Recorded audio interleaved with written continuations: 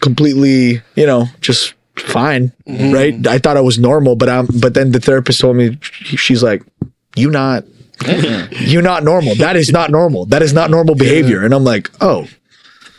Mind you, she was a white lady, so she don't know shit. I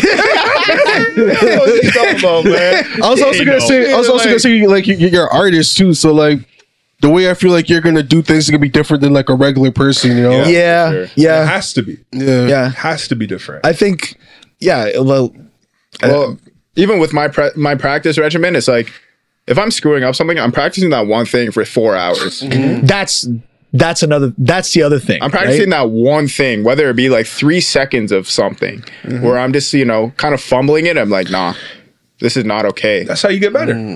But it's I like, truly believe that's how you get better. it is. you But understand? If you want to separate yourself from Just everybody everyone else, Yeah. and be You got to put in that top extra. 10%, top 1%. I'm not saying do it to the Kanye level and go crazy.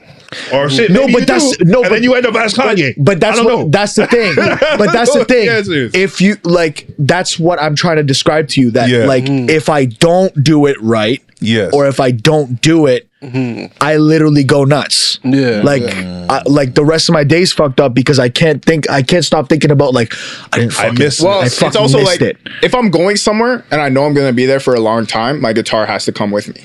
Oh, that's why you brought that. My guitar has This to all come makes with me. sense now. Like, No, I'm guessing like you're going somewhere It's like all overnight. yeah, let's say I'm and stuff going to like that. a friend's crib for like a night, or you know, I'm there for a weekend. Like, if I don't bring my guitar, I'm slacking. I'm 3 days behind where I should be.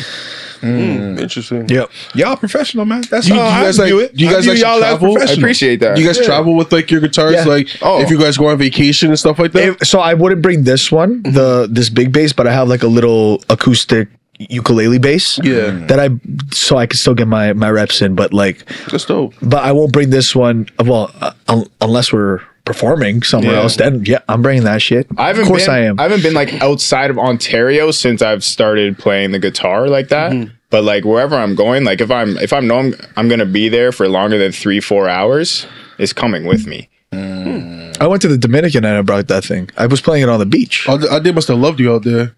Huh? They must have loved you out there. Well, my girlfriend's Dominican, so I'm that's sanctioned dope. already. You feel me? I'm And I just sanctioned. read like the locals because I know in general, like the anytime they see stuff like that, they're like, "Oh damn, all right." Oh cool, yeah, cool.